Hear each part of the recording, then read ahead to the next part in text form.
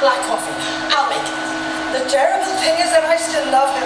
It's a lousy marriage, but I still love him. I don't want a divorce. How about a brownie? A chocolate brownie. It's about 3 weeks old, but I could toast it. If Sydney and I break up, I will be the first one in my family to get a divorce. I thought you told me that both your parents were divorced. Since then, my sister's married. She's married. Okay, she's separated, but she's still married. How about an espresso? How dare he treat me like this? How dare he treat me like this? How dare he? What did you do? Oh, my neck. Oh, it's a nerve spasm. I can't move my neck. What can I do? Just give me a towel, please. A hot towel. Very hot. Right. What about some aspirin? Oh, aspirin is great, thank you. And a little brandy. Okay, hot towel, aspirin, and brandy. Anything else? And some Bentley. Right. Yes. And a scarf. A woolen scarf. Well, cashmere if you have it. Oh, Olive. I knew we were in trouble, Olive. I just knew we were in trouble. My God. Every night I would wake up. I would go into the bathroom. I would get down on my knees and I would pray to the Lord. I would say, dear God, help me save my marriage. Tell me what I'm doing wrong. Please tell me what I'm doing wrong. And on the other side, I would hear Sydney saying, dear God, please tell her to shut up. Okay, here you are. Stuff on. Come on. Oh, thank you, Olive. Thank you. Olive, And take your aspirin. I'm not a complainer. I never once tried to change Sydney. He wears a wig 2 sizes too big. He looks like an English sheepdog. I never said a word. I drink them down with brandy. You know, and now he's into cowboy boots. Cowboy boots. He's 5'2", but he wears cowboy boots. They come up to his knees. So he looks like he fell off a 100-foot horse. He's also into languages, Ronald. He's studying Russian. Instead of yes, he says da. So now everything is da, da. Tension up again. Stop tensing. I am married to a 5'2" man with boots up to his knees with an oversized toupee who walks around saying da and he walks out on me. Calm down, relax, damn it. Your neck feels like Arnold Schwarzenegger. Sometimes I think I'm really crazy, Olive. Sometimes I think I should be put into an institution. Later, if the massage doesn't work. You know? Hey, wait a minute. This doesn't smell like Ben Gay. Oh, you're right. It's toothpaste. But I don't think it's helping me, Olive. All right, bend over. Oh, Olive. I do terrible things. I cry. I scream. I get hysterical. Tell me if this hurts because I don't know what the hell I'm doing. You know, I take advantage of you, Olive. I abuse our friendship. You know, and I know I drive you crazy. No, you don't. Yes, I do. No, you don't. Yes, I do. No, you don't. Yes, I do, Olive. I see you grit your teeth together every time you talk to me. See? There. You used to have much longer teeth. How's the neck feel now, huh? Better. Good. But it doesn't last long. Maybe this time? Oh, see? It just came back. Oh, drink your brandy. Oh, no, Olive, it just doesn't go down. I'll get you a plunger. Drink the brandy, you'll feel better. No, I don't want to get divorced. I don't want to change my life. Please, I don't want to start over, so please talk to me. Tell me what to do. All right. First, you're going to calm down and relax. Then, you and I are going to figure out a whole new life for you. Without Sydney? What kind of a life is there without Sydney? I don't live with Sydney, and I'm very happy.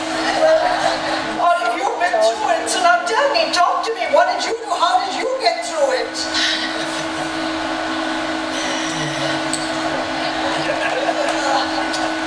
I drank for 4 nights and 5 days. I couldn't work. I ate a quart of Haagen-Dazs, Jamocha almond fudge every night. I gained 14 pounds, 7 on each hip. I looked like I was carrying my laundry in my pocket. But I got through it. Yeah. But what about Sydney? money. He's human too. How is he going to get through it? He's a man. Men have freedom. He can meet women anywhere.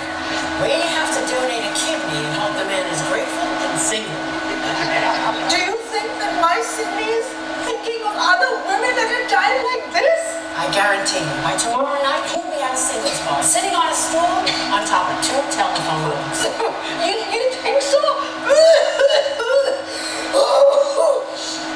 Oh, God. Oh, God, I think I'll strain my throat. Oh, Florence, leave yourself alone. Stop tinkering. I can't help myself. I know I drive everybody crazy. Do you know, Olive? A marriage counselor once kicked me out of his office. He wrote on my report, lunatic. I don't blame Sydney. It is impossible to be married to me. It takes 2 to make a lousy marriage. What am I going to do with the rest of my life, Olive? I have so much of it left. Please help me. How can I help you when I can't help myself? You think you're impossible to live with? I've been a slob since I was a kid. I got married in a white gown with Coca-Cola stains on it. My mind is into other things. I like to write, I like to paint, I like photography. I don't like cleaning up. I leave a mess even after I read a book. Yeah, but I don't do it for myself. I do it for my Sydney. I want him to come home to a clean house. Well, what's the point of it all? After you're dead, they're gonna throw dirt on you anyway. You know, if only I could change. If only I could change. Listen, I'll tell you what. I'm gonna call Sydney. What for?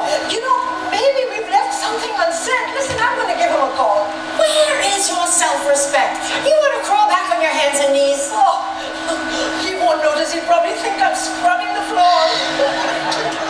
All right. So, what you're going to do is, first, you're going to calm down. Yes. Then, you're going to spend the night here. Then you're going to go home, pack up all your things, and move in here with me. Would I be in the way? Of course you will.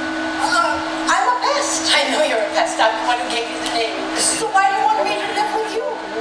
Because I can't stand living by myself either. Because I'm lonely, that's why.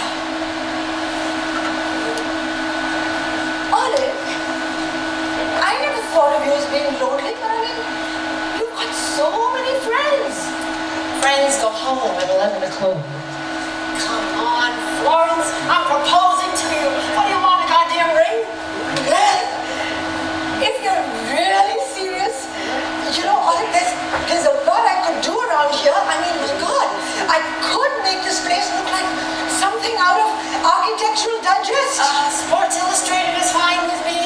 You know, you and I are going to eat like we've never eaten before. You don't have to cook. I like eating out. Well, breakfast and dinner, we're going to have to eat at home. And we will save a fortune. We have to. Because you know what, Olive? I am not going to take one single penny from Sydney. Wait a minute. Let's not get too hasty. But you told me to have self-respect. How am I going to have self-respect if I take any money from Sydney? Money is the one area where self-respect does not work. I am not going to take any money from Sydney, Olive. I'm going to stand on my feet, I'm going to be self-sufficient, and I am going to be totally independent. And you know what, Olive?